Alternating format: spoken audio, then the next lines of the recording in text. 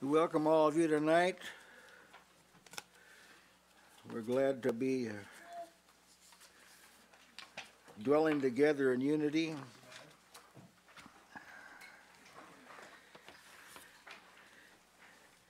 Because that's where the Lord commanded the blessing. Amen. And talk about a blessing, even life forevermore. This will be our 76th exposition of Genesis, drawing to a conclusion.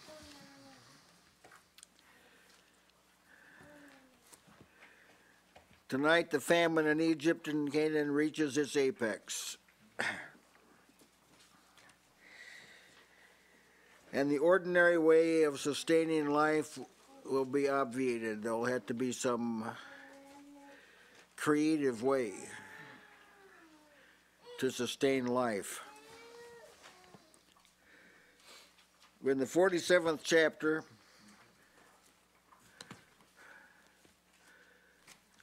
verse 13 through 26.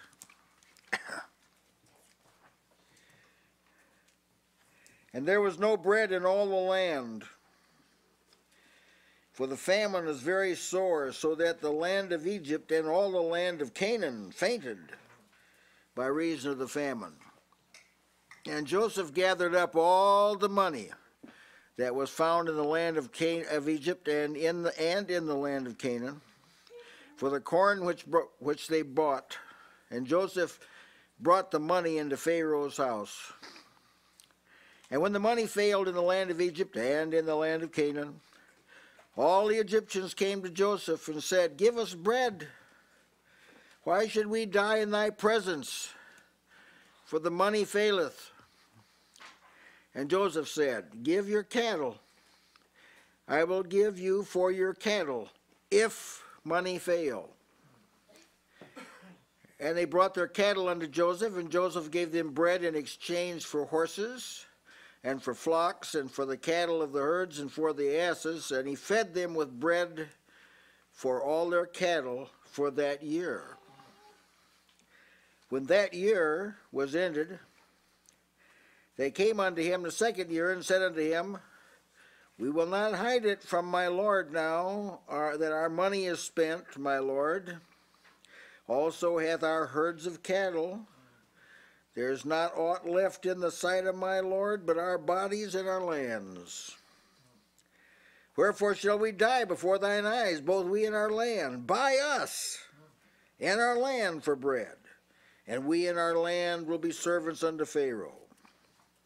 And give us seed, that we may live and not die, that the land be not desolate." That's interesting there, isn't it? It'd be an empty land, and that it didn't want to have an empty land. Yeah. And Joseph bought all the land of Egypt for Pharaoh, for the Egyptians sold every man his field, because the famine prevailed over them. So the land became Pharaoh's. As for the people, he removed them to cities, from one end of the borders of Egypt even to the other end thereof. Only the land of the priests bought he not, for the priests had a portion assigned them of Pharaoh, and did eat their portion, which Pharaoh gave them, wherefore they sold not their lands. Then Joseph said unto the people, "Behold, I have bought you this day and your land for Pharaoh. Lo, here is seed for you, and ye shall sow the land. And it shall come to pass in the increase that ye shall give the 5th part unto Pharaoh, and 4 parts shall be your own, for seed of the field, for your food, and for them of your households, and for food for your little ones." They said, "Thou hast saved our lives. Let us find grace in the sight of my lord, and we will be Pharaoh's servants." And Joseph made it a law over the land of Egypt unto this day, that Pharaoh should have the 5th part, except the land of the priests only, which became not Pharaoh's.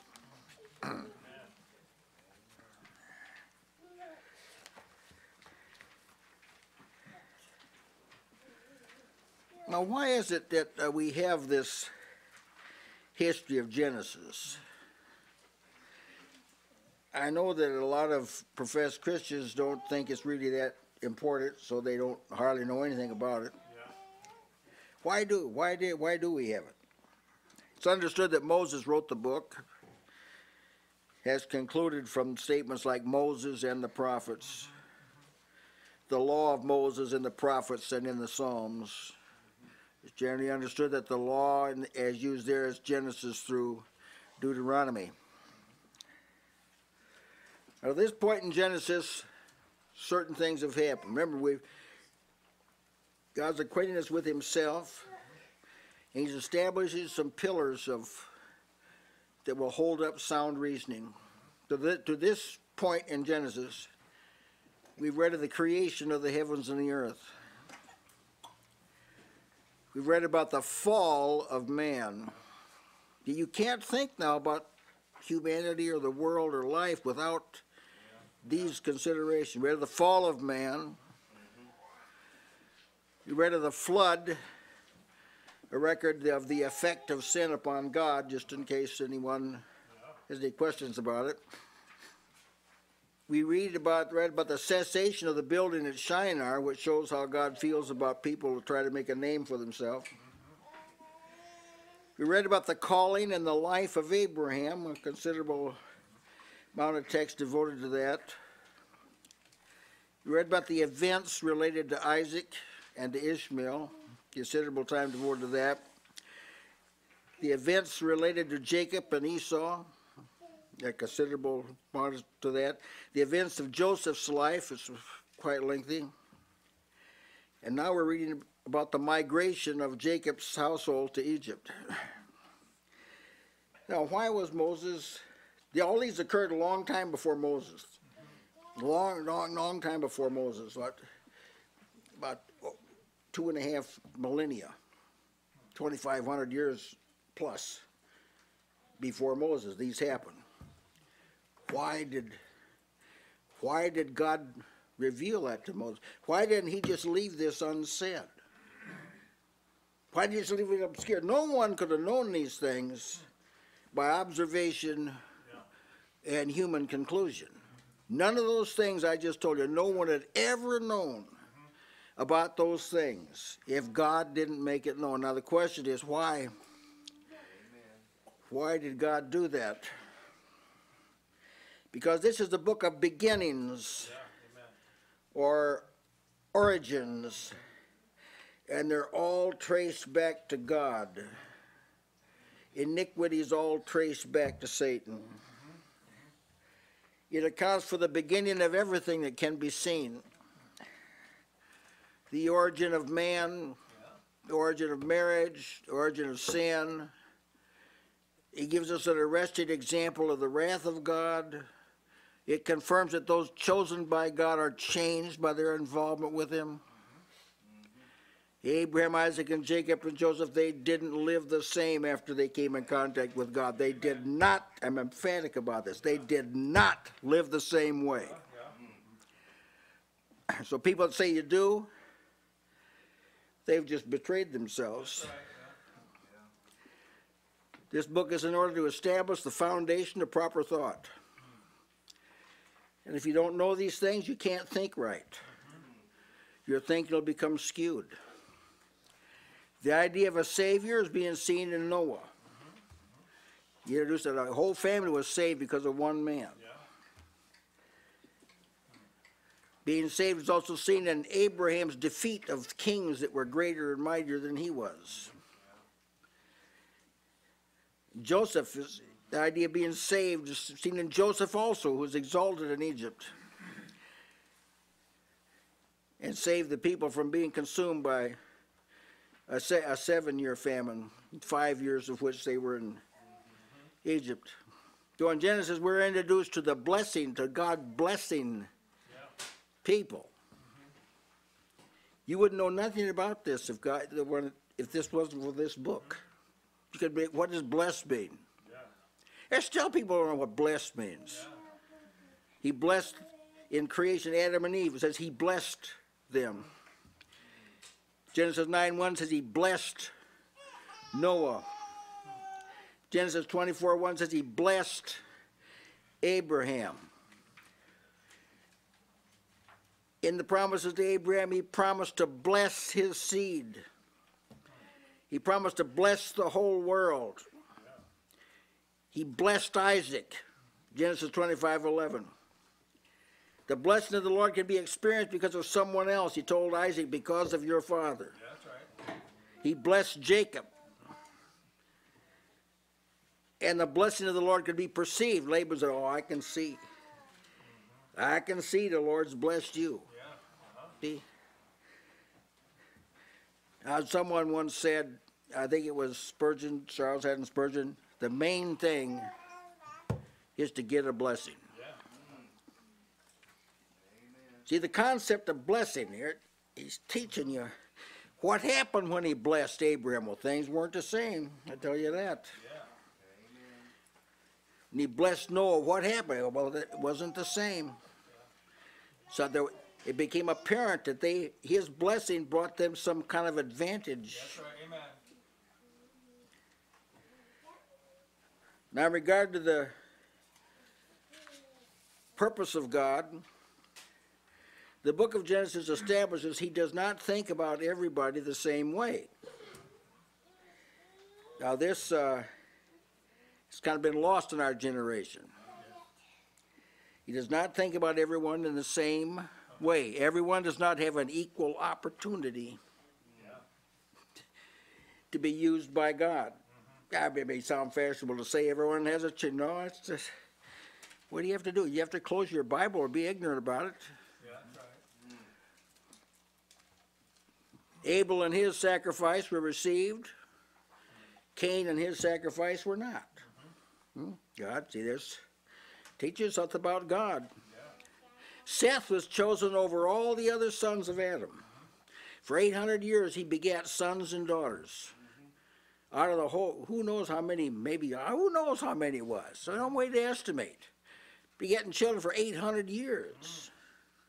Think how the population of the U.S. has grown in just a few hundred years it's been here. No, nothing like 800 years.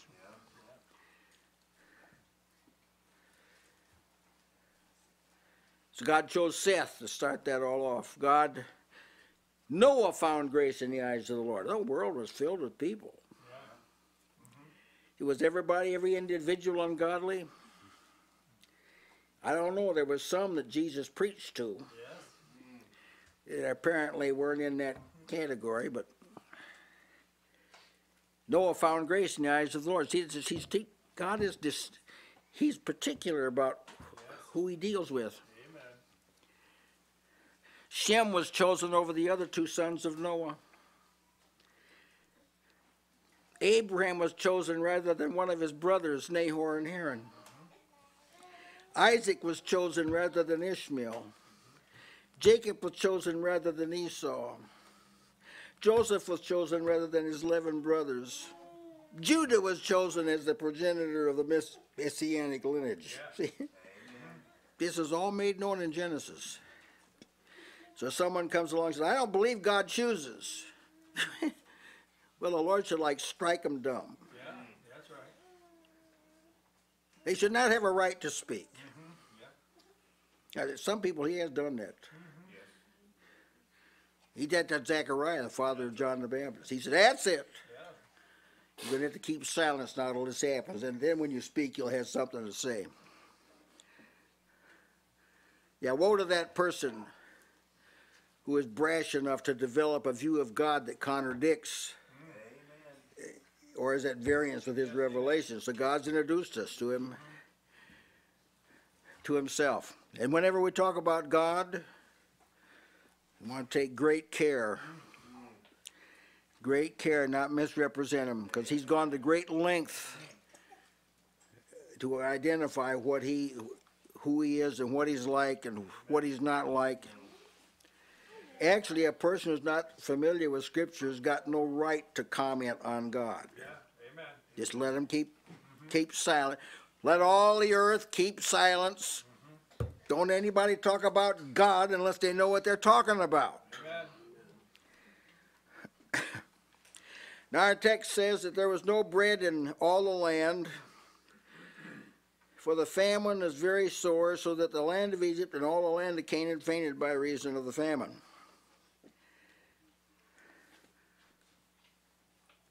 All supplies of the wealthy, they were non-existent. There was nobody like wealthy. All the land fainted, Egypt and Canaan, all the land fainted. Now what God's demonstrating here, during this famine, Joseph nourished his father and his brethren and all his father's household with bread according to their families. So this proves what the psalmist said, that God can keep them alive in famine. Yes, all right, so that he shows you this is the truth. God can keep you alive in famine. He kept Elijah alive in the famine. See? Yeah. That was being confirmed by the sustaining of Jacob and his family, because they couldn't be sustained. If Joseph didn't sustain them, they couldn't be sustained. Yeah. Yes. The way it's written, it seems to indicate that they didn't just barely survive the famine. That's right. That when it talks about nourishing them, they were taken care of well. Yes. Amen. Yeah. Now when Jesus entered the world, there was a famine of the hearing of the words of God in the world. The world was reeling under the sway of sin. It was a famine, just spiritual famine, just like the famine of Egypt and Canaan. Jesus came to settle the matter of sin which caused the famine, and confirmed to the insightful that full provision will be made for those that trusted in him. See what, from Adam to Noah, there was like a famine. Then from Noah to Abraham, that was like a famine. Then from Abraham to Joseph, that was like a famine. And from Joseph to Moses, that was like a famine. But you notice that God didn't do anything until the end of the famine. It's at the end of the famine. And the famine was imposed. So I'm showing you here that this, if you take divine intervention out of the picture, you just have one big long famine. The only thing that broke the famine was the intervention of God. It wasn't asked for. Now you'll notice carefully, nobody in Noah's time was praying, Lord, come to us, Lord. They weren't calling on the name of the Lord like that during that period. From Noah to Abraham, there weren't a lot of prayers about, teach us about yourself and this sort of thing. God did this at his discretion at the appropriate time to prove that he's the governor. He's the managing things. Now it says that the land of Canaan and land of Egypt and all the land of Canaan. Egypt and Canaan are particularly mentioned. See, they weren't the only nations affected by this famine, but only they are mentioned because these are the two nations God is working in. God's working with these two nations, so he mentions them. Actually, I gave you some documentation here. There's people who research this, that there was a global famine about this time, which is about 1700 BC. Africa reports, the archaeologists and students of history report that at this year, 1700 BC, which is about this time, there was a massive famine in Africa. Europe experienced the same thing in that same year. Asia experienced the same thing, and North and South America experienced the same thing. At this time, he pretty well substantiated this, that this was a global famine. But God just fastened on Egypt and Canaan. Now, until this was the place where God's people would be nourished. That's why he mentions Canaan. That drove, they had to leave. When there wasn't any food in Canaan, they had to leave. There's a principle now. You want to pick, you want to pick up on this. Yeah, amen. If you're where there isn't any food, you gotta leave. Yeah, amen. You can't be sustained under famine. That's right. There's a lot of these famines in the country. Now, things to be learned from this is that it takes effort to be sustained in a spiritual famine. Amen. This just does. It just didn't happen to these in the physical famine. It just didn't happen. It was just sustained. I mean, it wasn't quite like that. Tremendous inconvenience was associated with being sustained. So you learn this, that during a spiritual famine, it can be very exhausting. Joseph was not running a relief campaign. That's right. It's interesting that you brought up that this was a global famine, because, you know, if what they say is true, then it also demonstrates that there really is no other place anywhere for provision. It was God and God's people, and that's the way the church is in the world. The whole world lieth That's right. in wickedness and benightedness, and it doesn't make any difference where you go, what continent you're on. You have to go where God's working with his people That's right. in order to get what you need. Amen. There is no other place. Amen. They couldn't have sailed over to another continent and gotten it. That's right. There was no place. Nope, Amen. that's right. Amen. And Joseph didn't travel out to the various countries and bring food. They had to come in. That's right. There's a cost involved with receiving nourishment from the Lord. Amen. You know, that church at Laodicea got lukewarm. He says, "Sell. You got to buy. Yeah, that's You right. got to buy. I got some stuff for you, but you got to buy it." Amen. Jesus said to women, "Sell what you have. Sell what you have. You want what I have? Sell what you have. You want me to give you for my plenitude? Get shed of the stuff that's holding you back." Amen. That's right. But see, this is serious business. Just as those were starving, just as they had to make their way to Jesus, so those who hunger and thirst after righteousness have to make their way to Christ. They have to get to him.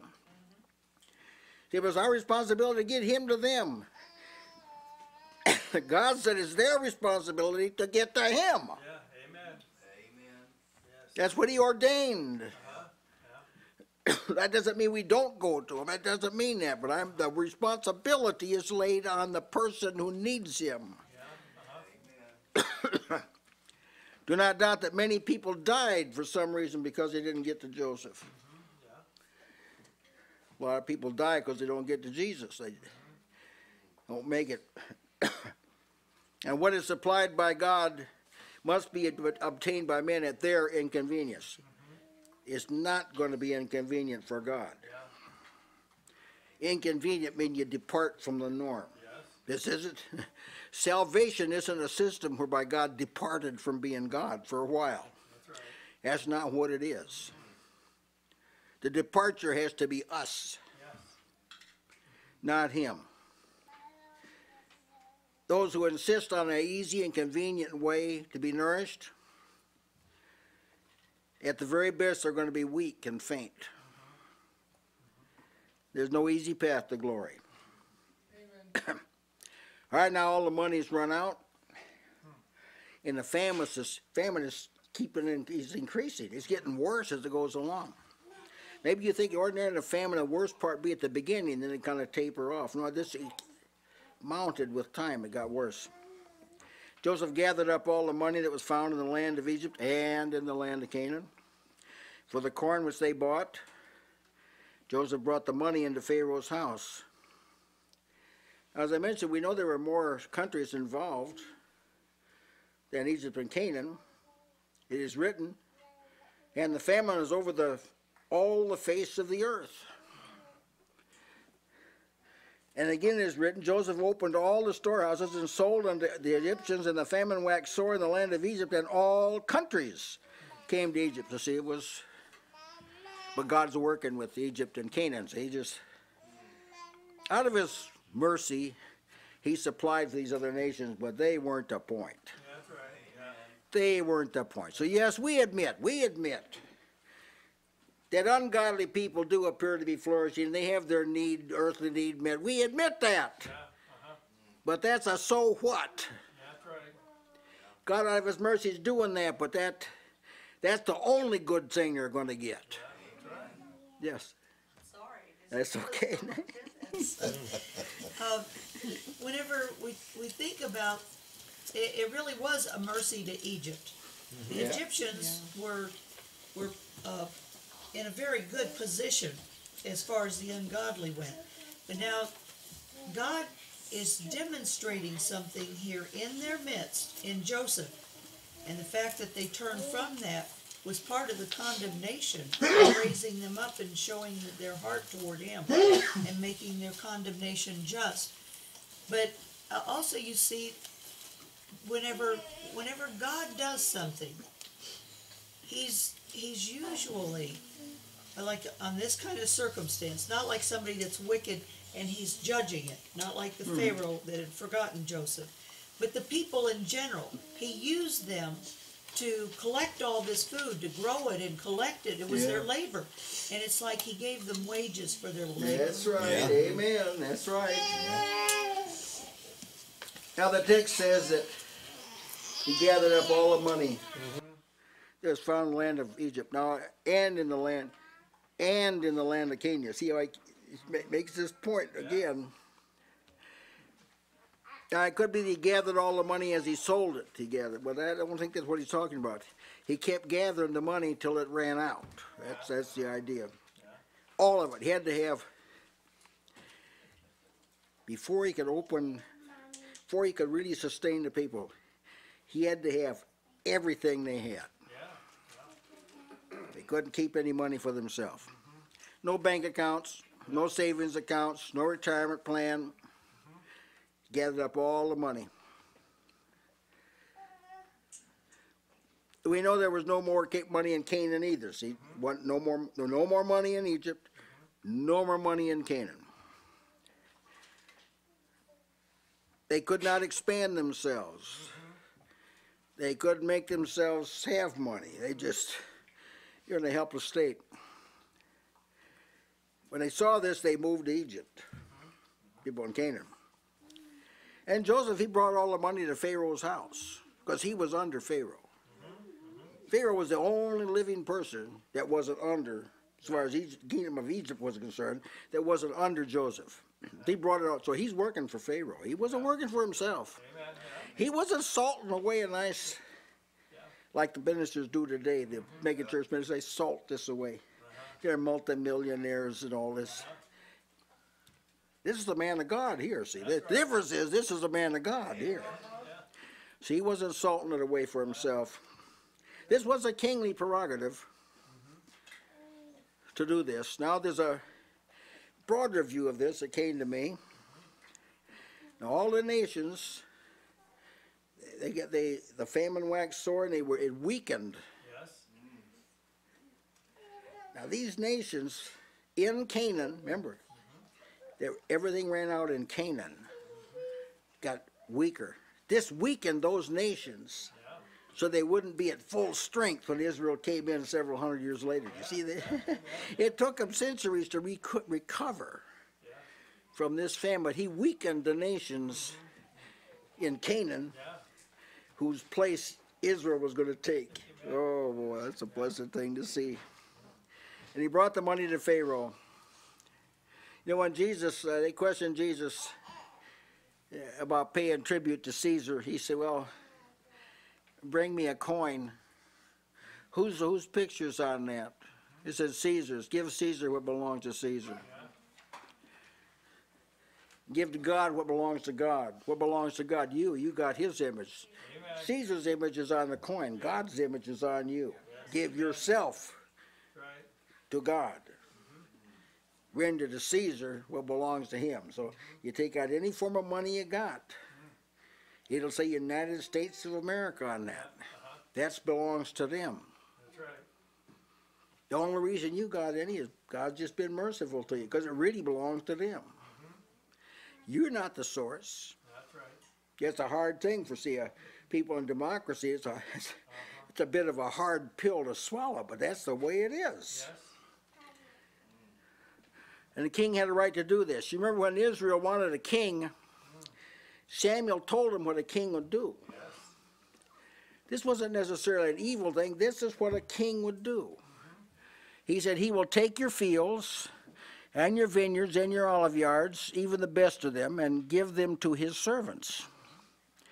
And he will take the tenth of your seed and of your vineyards and give to his officers and to his servants. And he will take your men servants and your maid servants and your goodliest young men and your asses and put them to his work. That's what a king does. So I don't think that's right. That's what a king does. You can't be thinking that's not right. When you're going to talk about now Jesus being king, you can't be thinking this isn't right. Amen. Right. This is right under a kingship. Some kings were merciful, so they helped the people. This doctrine concerned, the doctrine of Paul, for instance, concerns civil authorities that give honor to whom honor is due and so forth. It was civil authority. He said, render to them their dues and tribute to whom tribute's due. Pay your taxes. Don't be griping about your taxes. Yeah. Pay them. Yeah. Amen. It was a flat 20% to everybody in Egypt. Huh? You say, well, I don't think you got no right to think in this area. Yeah. That's right. God hasn't given you the right to diagnose in this area. It'll make you not have an appreciation for Jesus if you think like that. Amen. You're living under a form of government, they could take everything you got. I don't forget that. Yeah. I'm establishing this as a type of the heavenly kingdom. And that it's a divinely intentional type. The psalmist wrote these words, give unto the Lord the glory due his name, bring an offering. That's what he said. That's what he said. Bring an offering and come into his courts. Again, it's written in Revelation, and all the nations of them which are saved shall walk in the light of it, and the kings of the earth will bring their glory and honor into it. See? Just like all the money ended up Pharaoh's hand, all the glory is going to end up God's hand. The place the kings are going to bring it is specified in Revelation 21:10 and 11. He carried me away in the spirit to a high and great and high mountain, and showed me that great city, the holy Jerusalem, descending out of heaven from God, having the glory of God, and her light was like unto a stone most precious, even like a jasper stone, clear as crystal. That's where the kings brought their glory. Amen. Yeah. Wow. Now, as I say, there's a type scene here. It's a sense in which Jesus is gathering all of the glory for the Father. Amen. As it is written, then cometh the end. God hasten the day when that comes. Then comes the end, when he shall have delivered up the kingdom to God. See how it parallels Joseph? Yeah. Delivered up the kingdom to God, even the Father, when he shall have put down all rule, all authority and power. When all things shall be subdued unto him, then shall the king, Son also himself be subject unto him that put all things under him, that God may be all in all. That's the way it's going to end up. It's going to end up, everything's going to go to God. Yeah. And Jesus is going to present the biggest and best offering. Behold, I and the children now it's given me. Here we are. Now this is especially true in the spirit, about everything belonging to God. And the earth or anything in it is not to be worshipped. Glory is not to go to it.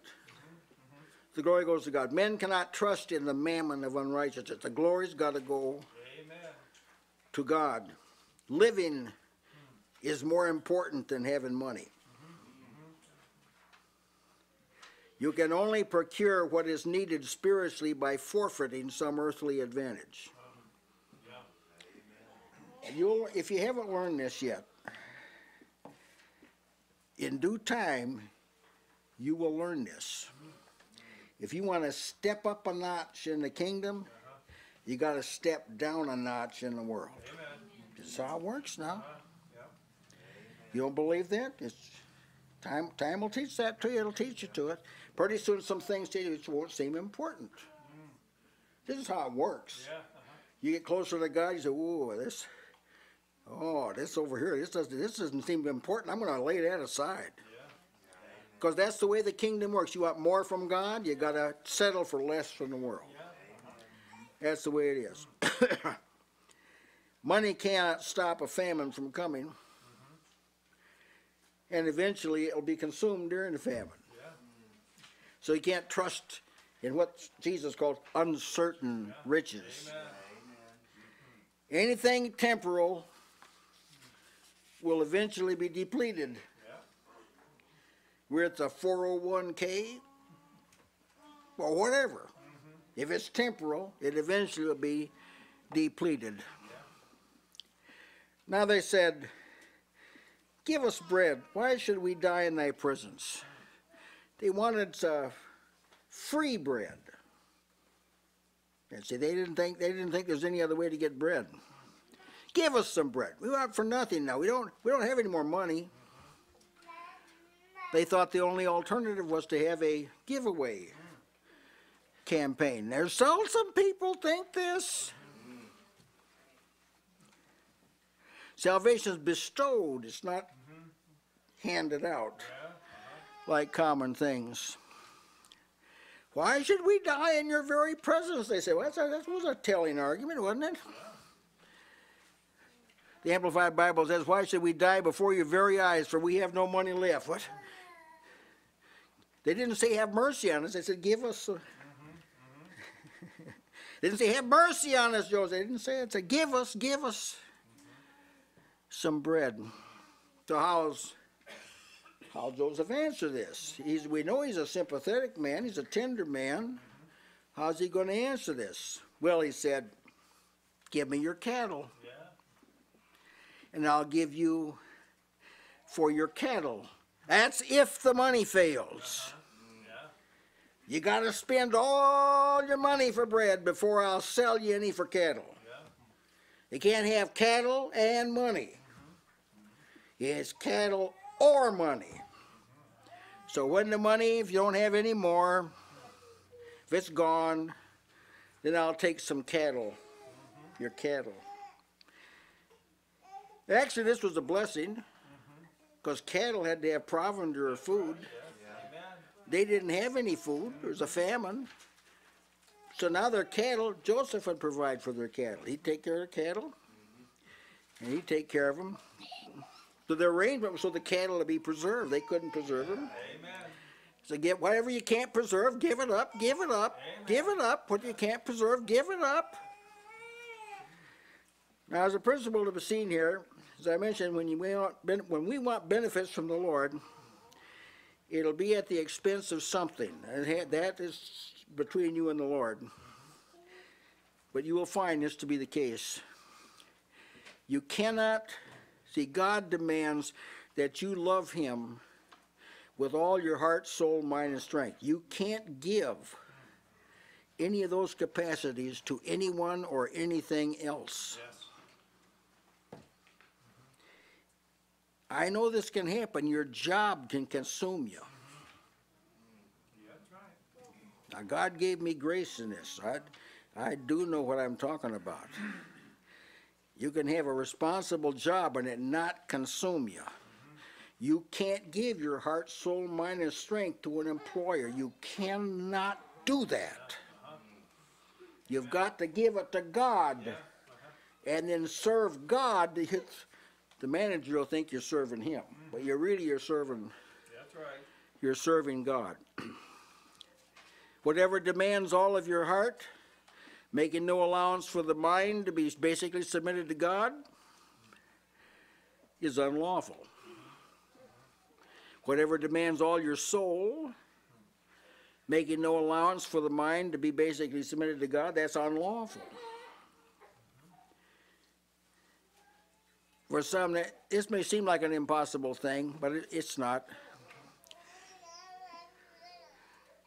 The New Covenant way of saying this is, whatsoever you do in word or deed, do all in the name of the Lord Jesus, giving thanks to God and the Father by him.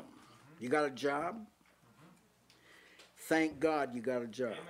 Right. Thank him for your job. Yes. Work for him in your job.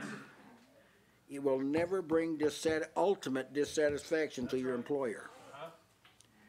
Employers these days are miffed by Christian workers. Yeah. Now, I know what I'm talking about here. There's exceptions. I understand that, but they are exceptions. The church has not left a good impression on the work world. But it should. It should.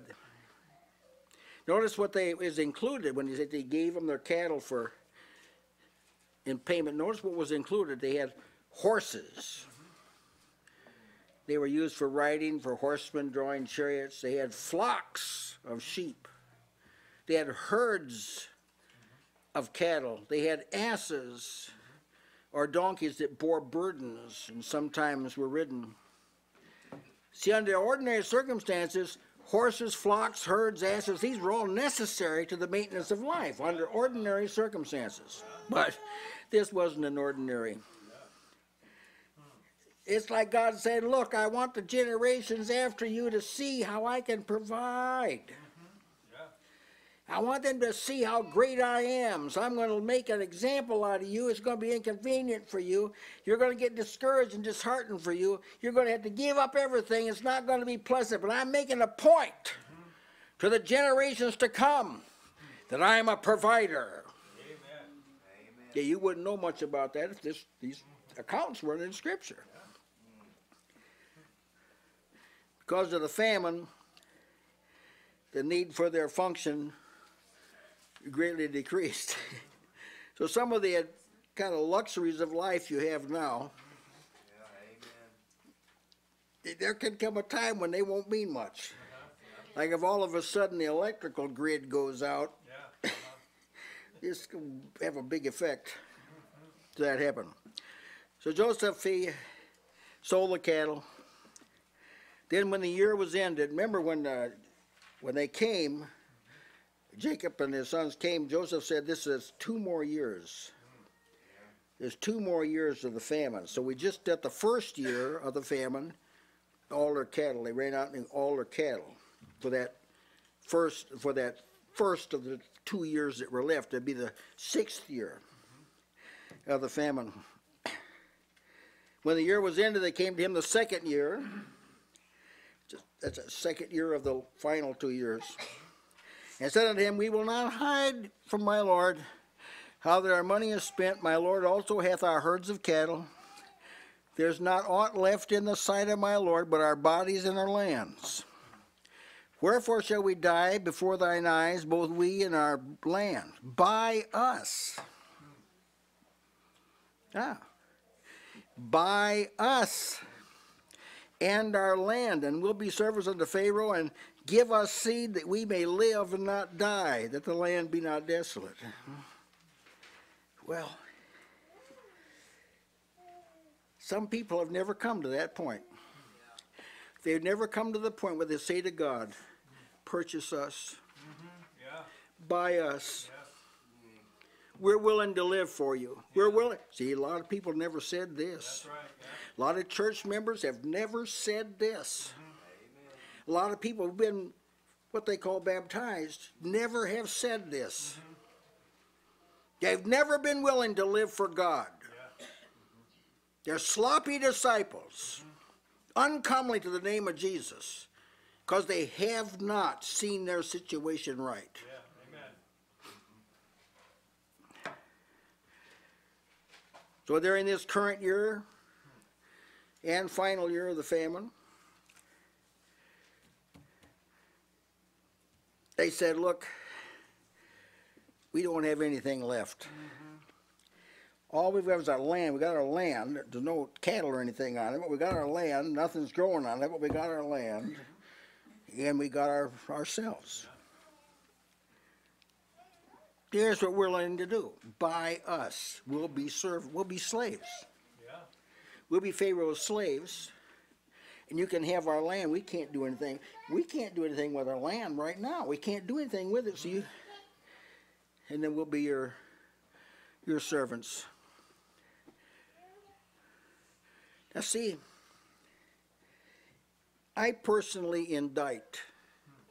I wish I had a larger forum to do it in. But I indict preachers and teachers that haven't fed the flocks. These men are sinners of the first rank. Yes, amen. They've created a famine. Yes. See, people cannot be taught how to cease from sinning. Amen.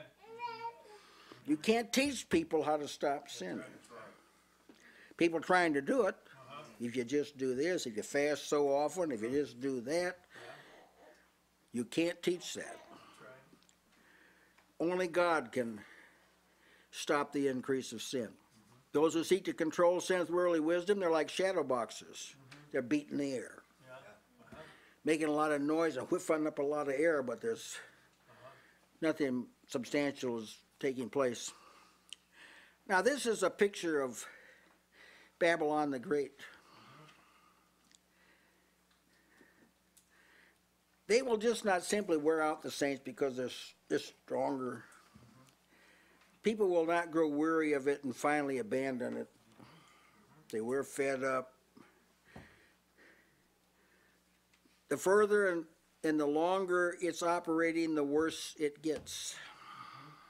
That's spiritual Babylon. It's getting worse. It's not tapering off. It's not tapering off. Right, yeah. Getting worse, worse, worse. There'll never be improvements in it. It's pointless to pray for Babylon to be improved. That's right. It isn't going to be improved. God's against it, Yes. not for it. It's rotten to the core, and it can't be improved. Like the cattle's gone, the land can't grow anything. That's the result of spiritual Babylon. Nothing can be sustained by it. Something that's been impressed upon me today especially is that you can't study your way out of this. That is right. If you're going to be brought out of it, then God has to be the one to do it. That's right. Amen. There's only our bodies and our lands. That's all we got. By us. Oh, God be praised when you come to that day. You see, by us. By us and our land. Why? Because they wanted to live. Yes. Starvation is a terrible way to die. Terrible way to die. We want to live, so buy us. We'll sell ourselves to you. That, yes. That's why it says in Romans 12. Speak up, That's why it says in Romans 12 to give our bodies an acceptable sacrifice. Yeah, one living. that's living, one that God can work with. That's to right. give ourselves. That's Amen. an investment of every person who comes into the kingdom. That's right. And so we are giving of ourselves so God can write upon our hearts. And so we're no longer bound by tutors and governors, but we want to serve the living God. Yes, amen. Yeah, that was to believers. Present your bodies. That's a formality. Yeah. That's a formality. That Yeah. isn't done like informally, just. Uh-huh. That's a formal That's right. Yes. offering. Uh-huh. Amen. Amen. That meant from that time forward, Yes. they'd be living for the cause of Pharaoh. Yeah. If Pharaoh's will is what they'd be doing, Yeah. you'd be living for him. His desires, that'd be their desires. He'd defer to Pharaoh. This will all be in exchange for the privilege of remaining alive. As Isaac has already introduced, there's an exact parallel between this and spiritual life. In fact, a point is made of the fact that Christ has purchased us. Yeah. It says 1 Corinthians 6:19 and 20. What? That's another way. Are you that stupid? That's a uncultured way of saying it. What? Know ye not that your body is a temple of the Holy Ghost, which is in you, which you have from God, and you are not your own? For ye are bought with a price. Therefore glorify God in your body and in your spirit, which are God's. See, you've been purchased. Again, the church of God, which he has purchased with his own blood. Now, the purchase is also referred to as a redemption, a buying back. You were not redeemed with corruptible things of silver and gold from your vain conversation received by tradition from your fathers. You are redeemed with the precious blood of Christ, Peter said. Then in the glory, John heard these words. They sung a new song, saying, Thou art worthy to take the book and to open the seals thereof, for thou wast slain and hast redeemed us to God by thy blood out of every kindred and tongue and people and nation. Jesus purchased us for God, like Joseph purchased the people for Pharaoh. I suppose there are few statements of truth that are so contradicted in the modern church as the fact that Christians are not their own. All sectarianism, all church fights, all discontent, all rebellion is because people think they are their own. But they're not their own. You are not your own. You do not have a right to think just of yourself. You do not have a right to cook up things in your own mind and ignore the mind of the Lord. You do not have that right. And whoever ignores that is a lawbreaker. He's a criminal. That's a criminal. In the kingdom of God, a person seeking their own will is a criminal. And the land, the scripture says, he bought all the land of Egypt for Pharaoh, and the land became his. Because the famine prevailed over them. See, they couldn't counter this famine. I'm sure they had agricultural experts and things like this, but they could not contend with this famine. So we've got this situation of a spiritual famine. And the psychologists and psychiatrists have stepped up and said, I think we can solve this. Let us work on it. Then the Christian counselors, they said, we can do it. And the Christian authors said, look, we'll write a book about it. I think we can address this, but see, none of them have been able to do it. That's right, amen. If they had been able to do it, the famine would have been averted. But they've not been able to do it. See, the famine prevailed over Egyptian wisdom. It prevailed over people in Canaan, over their wisdom. Prevailed over their expertise. That's the same in salvation. Sin's prevailed over all human aptitude. It's prevailed. Blessed is the man who finds out, I'm dry as a gourd. I'm parched. I don't have any water. I don't have anything to eat. I need something from God. Amen. What are you going to do? I'll give myself to God. That's what I'll do. I'll give myself to God. Do what seemeth thee good. Yeah. Maybe you can remember when you did that. I can remember when I did that. Now, the earth was made for man, you know. So when man became corrupt, God had to consign the earth and the world to mortality also. See, he had to take the environment. The environment hadn't done anything wrong. In fact, if God called for plenty, the land yielded. God called for a famine, land stopped yielding. So the land and the universe, they'd not rebelled against God. But that's where he made this for man. So when man rebelled, well, the parents live in sin. Sometimes the children have to pay the penalty. The way it is in the kingdom. Sometimes your friends pay the penalty because you're carnal. You led them astray. They weren't, when they visited with you, come over to your house and you barbecued and all that together. I'm not saying this has happened. This is a hypothesis, you understand? They didn't get the idea you were sold out. They didn't get the idea you were living for God. You were too easily diverted to maybe a ball game. You could step outside the realm of serving God now and then. They picked up on it. Right away they picked up on it.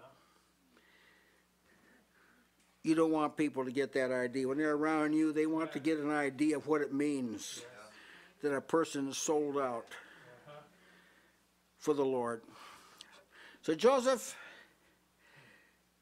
you got to sustain the people now. He moved all the people into cities.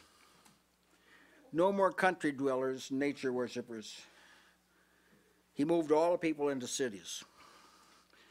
The people belonged to Pharaoh and Joseph, so he has a right to do this. They might have had some nice estates out there in the wilderness someplace. No, move them into cities.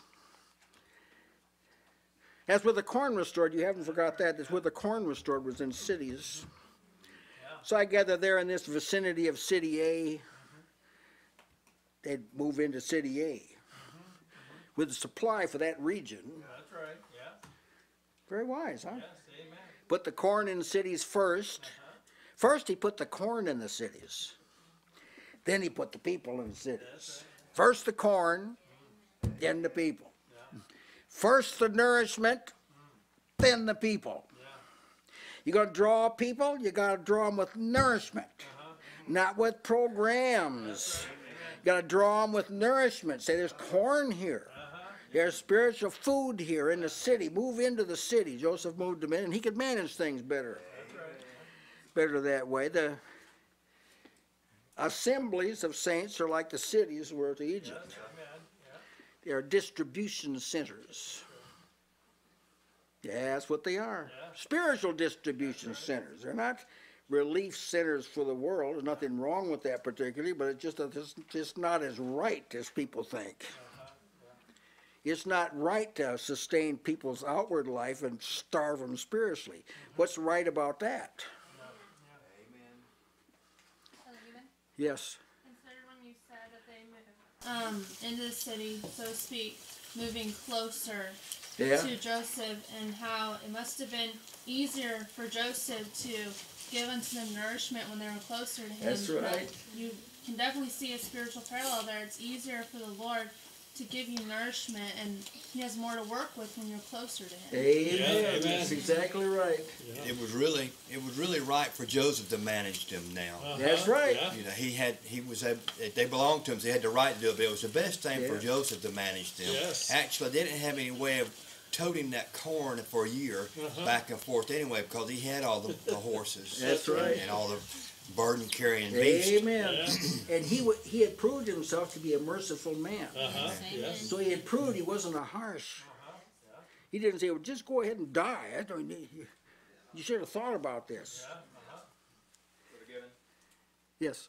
This is an efficient thing that Joseph did by putting people into the cities that the corn was in, that none be wasted. That's right. So the corn would have been no good if it hadn't been consumed and benefited those who ate it. By putting people in the cities that the corn was already in, it was benefiting the people and letting none of it go to waste. Amen. Amen. Yeah. Now there was an exception to all of this. Unlike America, Yeah. Egypt respected their religion. Yeah. The Pharaoh, he had a special allotment for the priest. I know they were idolatrous priests, but there's a principle here you got to see. Yeah. Amen. So he had a special allotment for the priests. They didn't have to sell their land because they already had food coming in. Yes. They already had food coming in. So they didn't need to sell their land. They were assigned a portion by Pharaoh. I don't imagine it was meager, but now it's interesting to observe the values of the king. And that's an interesting thing, isn't it? Just to observe that. Now, a somewhat similar thing existed under the law. Priests, for example, were exempt from taxes, Jewish taxes, Ezra 7:24. And their residence was in the temple of God. They also lived off the tithes of the people. It's interesting that this tells us that this makes more sense even to worldly minded people than people think. Yeah. That's right. Paul said the same principle applied under the gospel. He said, "Do you not know that they which minister about holy things live with the things of the temple? They which wait at the altar are partakers with the altar. Even so hath the Lord ordained that they which preach the gospel should live with the gospel." See, so it's the same principle. The religion of the people was considered more important than it is in our time. There isn't a value like this. Joseph gives the people seed. This is the last year of the famine now. People gives the people seed and levies a tax on them. Joseph said unto the people, "Behold, I bought you this day and your land for Pharaoh." So he informed them. We should do the same thing. We should inform the people in the body of Christ how you've been bought. That's right. I don't hear a lot of this being said now. Maybe it is some places, but I don't hear a lot of it being said. You've been bought, you've been purchased, you're not your own. Yeah. Not your own. He told them right up, "I bought you for Pharaoh. You belong to God now." That's what Jesus did. Jesus purchased the church for God. Then God, in turn, he's going to give the saved to Jesus as a bride. Yes. Amen. Now this, when you're nourished by the king, remember we're talking about the Pharaoh nourished the priests, special portion. God, he nourishes his people very, very well. He gives life more abundantly. He gives abundance of grace. He gives exceeding abundance, abundant mercy, a great salvation, the riches of his goodness and forbearance, riches of his glory, riches of his wisdom and knowledge, riches of his grace, exceeding riches of his grace, unsearchable riches, much more, all things, all spiritual blessings. See, this is what has been apportioned to us. Yes. Amen. We are not on a diet. Amen. Some Christians are. They're on a diet. Because diets are for losing weight. We're not that way. God's provided this abundance. There's no justifiable reason for any believer to be living in spiritual squalor. Yeah. That's right. I know that this situation exists, but it can't be justified. Some Christians are consistently overcome by temptation all the time. They're boo-hooing all the time because they made mistakes and failed and all this. There's no justifiable reason for this. God has given too much Yes. Amen. for this to be true.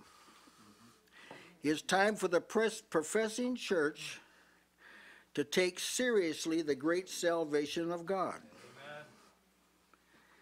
It ought to immediately refrain from insisting that gospel proclamations be brief and infrequent.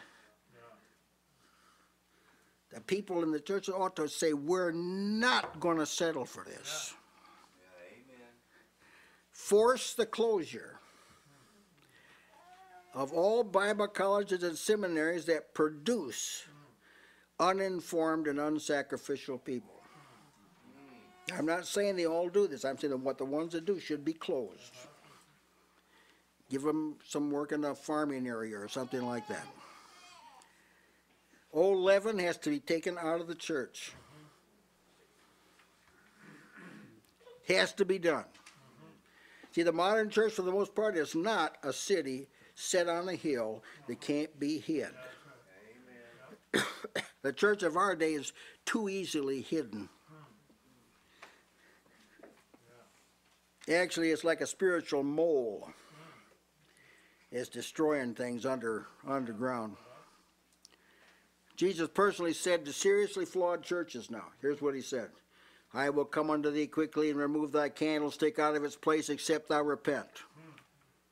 Repent or else. Repent or else I will come unto thee quickly and will fight against them with the sword of my mouth. Repent or else. That's right. Behold, I'll cast her into a bed, and them that committed adultery with her into great tribulation, except they repent of their deeds. See? Repent or else. I will kill her children with death, and all her churches shall know that I am he that searcheth the reins and hearts. I will give unto every one of you according to your works. That's Jesus that said that. Amen. If thou therefore will not watch, I will come unto thee as a thief, and thou shalt not know in what hour I will come. Then he said to one church, Laodicea, because thou art lukewarm and neither hot nor cold, I will spew thee out of my mouth. You make me sick. That's what he was saying. Now you judge yourself. How serious are those? How serious is that? What we just heard, how serious is that? These things are not considered serious by the nominal church. They don't think it's that serious, but it is. Then Joseph said to him, Lo, here's seed, now I'm going to give you some seed. Now, I'm not going to sell you this seed. See, you've been buying the seed from me. This is the last year of the famine. You've been buying the seed from me, and I'm going to give you. Because see, you're working for Pharaoh, and this is a gift from Pharaoh. See? They sold themselves to Pharaoh. Now Pharaoh said, I'll take care of them. I'll take care of them. Here's some seed, Lord, seed, and it's seed for you. This is you don't have to distribute this to somebody else. This is seed for you, and to sow the land. Famine's going to be over this year, and you want to have a good crop. The first year after the famine. So here's some seed now. Here's some seed. You plant it. You might consider that Pharaoh's servants were considered a part of his household. Same with Abraham, his servants were part of his household. Same with Isaac and Jacob, Joseph, their servants were part of the household. We're God's servants, we're part of the household. This is the manner of the kingdom. We are members of the household of God. Ephesians 3:19. And Jesus is managing the household. That's Hebrews 3:6. And I'm pointing out, the thing I'm pointing out here is that under this management, the saints are fed. If the saints will give themselves to God, if they say, we'll live for you, God will take care of them. If they don't do that, they're on their own. Yes. Amen. That's right. The lesson to be learned from this account is that the more we receive from the Lord, the more he expects in return. Amen. One text of scripture says he ministers seed to the sower and bread to the eater. Well, Here's what he did now. Yes. Meaning to the text that says, if we be dead with him, we shall also live with him. Amen. Amen. Yeah. All right, now here's the people. All their money's gone. All their cattle's gone. They've given up their land, and they're now slaves of Pharaoh. Yes. Now, what's their response going to be? They said, "Thou hast saved our lives." Yes. Amen. That was their response. After losing all that was their response. Thou hast saved our lives. There's thankfulness. Yes. There's a willingness to serve him. Uh-huh. You saved our lives. It's a small thing that we serve you. Yes. Amen. You can see the type. We should have to develop this. There are professing Christians who feel as though God just expects too much of them. They don't see that they've been saved. Because of the magnitude of salvation, the day star hasn't dawned in their heart yet, so they look at their religion as oppressive. Spending a lot of time with God, or a lot of time with the things of God is like too demanding. See, they're not saying, "Thou hast saved our lives." They haven't come to that point. "Thou hast saved our lives." But for those that have insight, to see this, to see what Jesus really did, and see the effect it's had upon God, and see what God has done as a result of it, we say, "Thou hast saved our lives." Amen. We're not going to think anything about serving you. We're going to just enter right into the work. "Thou hast saved our lives." Why did you save them? So we could serve you. Yes. Amen. We'll be his servants. Well, that was a. I hesitate. I'm going to move on. Now Joseph, he's ruler over all the land. He's going to make it a law. Going to make it a law they never forget who they belong to. Yeah. They're never going to forget who's bought them. So I made a law in the land of Egypt unto this day, Pharaoh should receive the fifth part, except the land of the priests only, which became not Pharaoh's. 20%. That's what that was the law. 20%. 20. Some people beef around about 10%. Huh? 20%.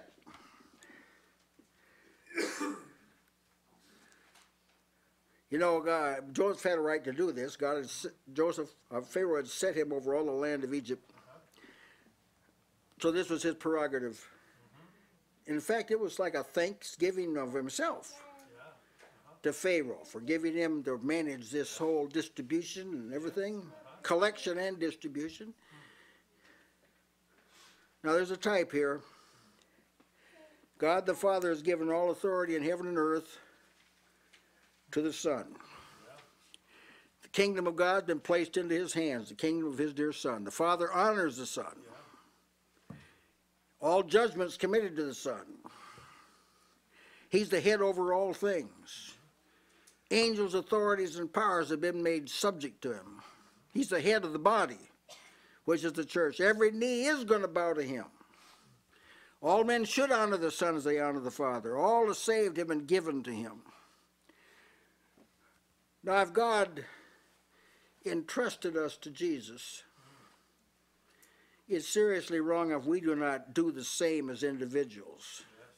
Say, we agree with, the citizens had to say, we agree with what Joseph did. We concur. We concur with this judgment. You saved our lives, we'll serve you. That's kingdom logic. Amen. This is how salvation works. You saved me, I'll serve you. That's the way it works. Amen. The church says, you saved us, we'll serve you. That's the way it works. Pharaoh's going to have the fifth part. Now, it's similar to the tithe. Tithe, God want 10%, 10th part. The tithe was honored by the patriarchs. Abraham paid tithes to Melchizedek. Jacob gave a tenth of everything he had to God. So before the law, tithing was in force. It was formalized under the law. All the tithe of the land, whether of the seed of the land or the fruit of the tree, is the Lord's. It's holy unto the Lord.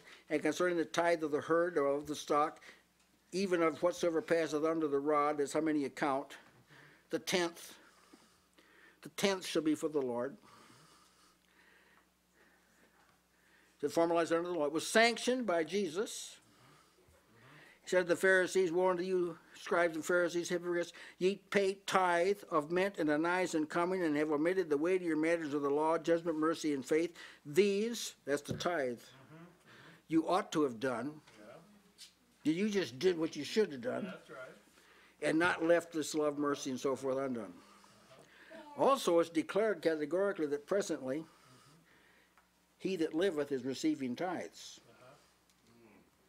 As Hebrews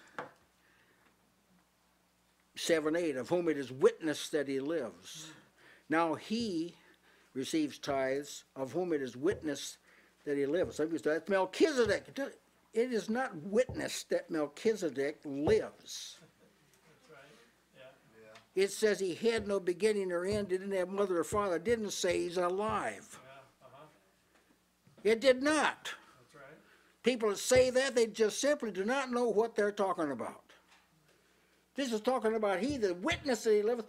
The one that God has witnessed is alive is Jesus. Amen.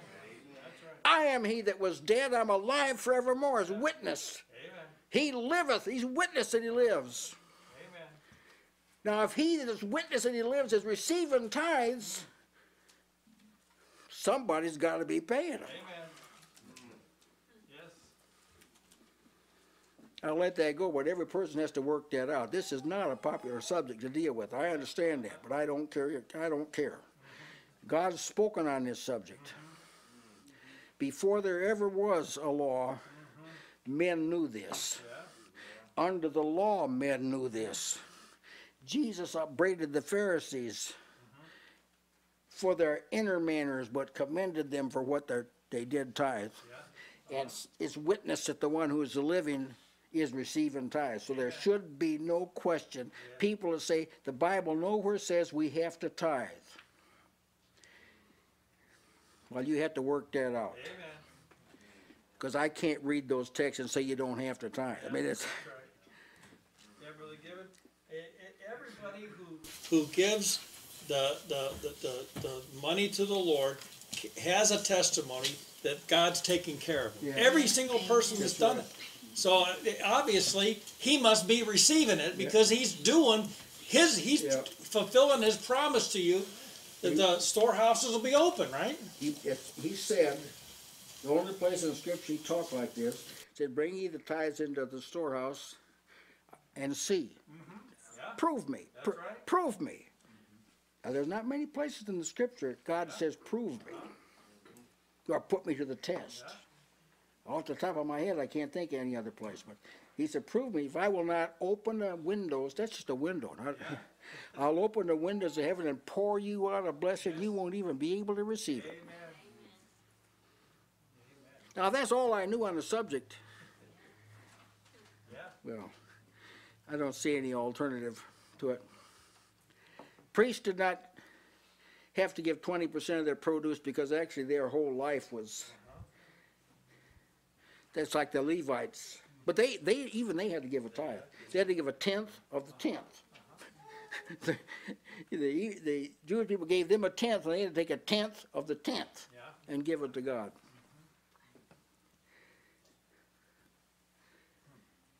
Now here's a kind of a sticky point with God, but listen to this, found in... Do I have it here?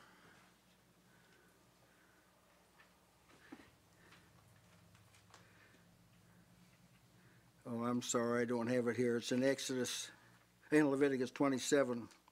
There he says, and if when the animals are passing under the rod, you see when it's a really good animal, you take that out. He says, now you got to replace that one and give that one too. Oh. It's in that text. I feel to print it out. But ask God for you. So there, brethren, you have a sort of a miniature snapshot of the kingdom of God in this incident. A lot to be seen in the way God thinks. Nowhere is it suggested that Joseph was flawed in his thinking on this. And he kept the people alive. He kept the people alive. That's what Jesus is, that's what he's doing in heaven. He's keeping the people alive. And this is so wonderful and so marvelous that the people are constrained to say, I am thine, O Lord. Thou hast heard thy voice. See? That's the response to this. Any of you have a word you'd like to add tonight? Yes, Brother Jason. I just noticed an interesting detail there. We did touch on. In that final year, he gave them not only the food but the seed, Yeah. to sow. So Joseph was acting now on this revelation. God had told him the thing's only going to last so long. Amen. Amen. Now, during a famine, it would become very tempting to say, oh, it's just hopeless. We don't want to sow. Now, every time you sow seed, you can't eat what you sow. You've got to sacrifice that food in order to plant it in hope that the famine's going to end and that you're going to have something to eat. So that was an act of faith. So it's a picture of our hope. Amen. See, we're saved by hope. Amen. That God's going to fulfill His promises. That means that nothing we do for the Lord is wasted. Oh, amen. So we're in a position where we've been given something to sow, and we sow in hope, and we sow believing that God's promises, not one of His promises, are going to fall to the ground. Amen. So we sow in hope. One day it says we're going to reap in joy. We may sow in tears. We may, yes. But we'll reap in joy. Bringing our sheaves with us. Yeah. Amen. Amen. Yes. I like this point of when the people told Joseph, thou hast saved our lives, even after they lost everything that they owned. When spiritual life becomes the most important thing, everything else fades into the background. That's right. And when you lose everything but spiritual life, we can still say, God, you have saved our lives, because He knows better than us anyway what we need. Yeah. And by telling us, give us this, and I will give you this, I'll give you beauty for ashes and the oil of joy for mourning, the garment of praise for the spirit of heaviness. Yeah. He knows better than us what we need. And though whatever we lose in the process, we can still say, you've saved our lives. Amen. Yes, That's a good thought about it. Now, Joseph gave them extra. Yeah. They didn't have to pull out of what they were supposed to eat to sow. He gave them extra. This is where he made a point. This is now for sowing for later on, but then they got their regular allotment too. And I say that in the spiritual parallel to that too, that God has given us. He gives us the extra abundance. Amen. And you don't want to come up short on the. You know what happens when you come short? You can't get any from anybody else. Yes. Because everybody's been given that extra amount for an investment. That's right. Yeah. Amen. Actually, you invest that. Yes, Emma. I was thinking the people had to keep coming to Joseph for food, and they barely had anything, so they were actually in better hands when they gave themselves to Pharaoh. Yes, amen. Well said. They were in better hands. That's the way it is. Have you noticed that in these accounts, it teaches you how to talk? Yeah. Teaches you how to express yourself, Brother Dave? This earth, and he still is working in this earth and placing people in a place where they can be saved. Yes. Amen. Amen. It's good to actually say those words to God. Thou hast saved my life. Actually, it'll do something for your soul. It'll enliven your soul. Just say it to God. Thou hast saved my soul. Yeah, this was actually a time when God was judging the gods of Egypt, too. Yes. Because these Egyptians, when things like this came up, they were used to going to what they considered to be their gods for help. But their gods were silent. They couldn't help. And so they this was a judgment from God to show that what they had been worshiping as God was really not a God.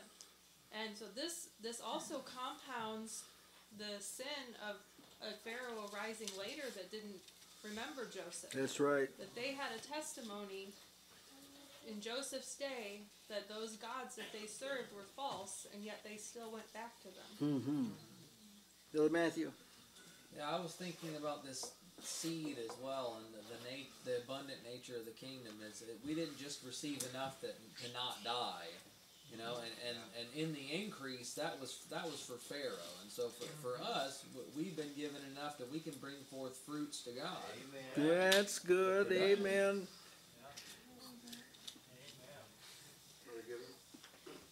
Yes. Three things I wanted to share. First, on the abundance of what Joseph had stored up. We know that things got very bad because the people lost all their money, then they lost their cattle, and then they lost their land, and finally they sold themselves into slavery to Pharaoh. So that things got really bad. But Joseph never one time said, sorry, there's no food left. There was always an abundance. Amen. The food supply never ran out. Amen. And then the gratitude of the people, no one complained and said, that's not fair, you took advantage of us, or something of that nature. They realized what was at stake, which was the entire nation. If they didn't give themselves to Joseph, the entire nation would have perished. And they saw that, and they were grateful for it. They didn't complain about it. And then your comment about Joseph, this was an act of Joseph's gratitude for Pharaoh also. And I thought how Pharaoh brought Joseph up out of prison. Well, this is what the Father did for the Son too. He brought him up out of the grave. That's right. And so this is what Jesus is doing, is in gratitude to God for that. Amen.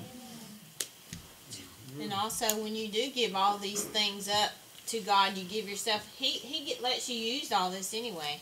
That's you right. still get use of it. They still got use of all the things that were given because they were in the cities and they got to use them. I'm sure they used the animals and things there because they had to do something while they were there. They didn't just stand around and eat. So they got use of all the things that they had as well. Amen. Amen. I was thinking of the same thing, kind of now Joseph, he's wise, so he gets all these cattle and he preserves them alive. Now they're going to need these later when they go to sow. They're going to have this, but if they had all died, how are they going to sow? How are they going to give it? So when he gives them the seed, obviously we've been given all things that pertain to life and godliness. So everything that we need to be godly and to develop or mature in Christ has been given to us. Amen. But we have to be employed in it. Yes, we have to actually take the stuff and do something with it. Amen. And God gives us grace to do that. And so it's all pictured in this. This is a marvelous text. They used Pharaoh's cattle. Yes. You brought this out. Actually, though, Joseph was smart in gathering up all the cattle and the horse because you really couldn't. He really could. It was at a point where he couldn't really rely on the people to take care of these animals anymore. They might have been foolish about neglect and maybe trying to do other things with. So the best thing to do is just let's gather all these animals up so we'll have them. He's thinking about this famine's going to be over. Right. See, Pharaoh took good care now of his cattle. Amen. So now when the time comes when the Israelites need cattle, Pharaoh says, you can use my cattle. That's the way it is with us. That's right. That's the way it is with us. When you get something you're using for God, God gave you something He has, He gave to you to use. That's right. Amen. Amen. Kind of reissue. Amen.